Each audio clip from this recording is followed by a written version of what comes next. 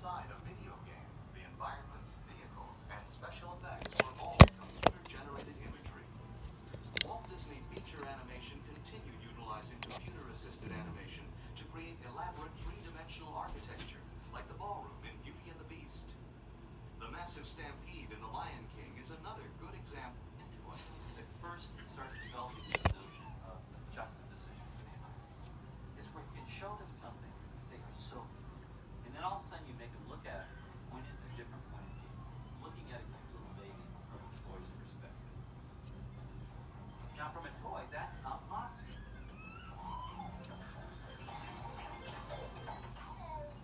Tin Toy was the first computer-animated film to ever win an Oscar as the Best Animated Short of 1989.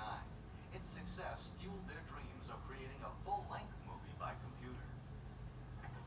We were inspired from Tin Toy with the ideas that we had developed in there of toys being alive, and thought there's a tremendous potential here that we could tap into. So we came up with the idea for the bunny picture with two toys instead of two humans.